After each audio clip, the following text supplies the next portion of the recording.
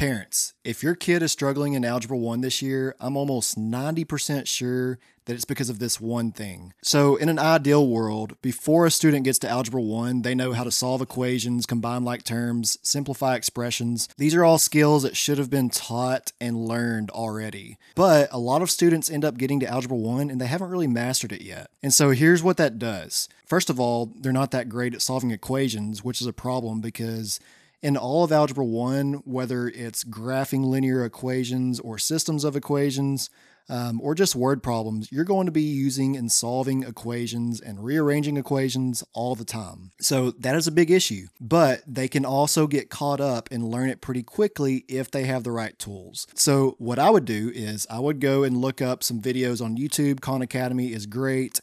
And make sure that they're really strong in solving equations and simplifying expressions. But a lot of times, just improving that single skill will bring their grade up so much because that skill is just integrated in just about every single unit. So I hope this was helpful. And if that isn't enough assistance for you, then go to alldayeverydaymath.com and check out my platform that I've created specifically for students and parents like yourself. And what you'll find is lessons, problem examples, quizzes you can take. And honestly, it's very simple, but it's very useful. So once again, check out alldayeverydaymath.com and I will see you next time.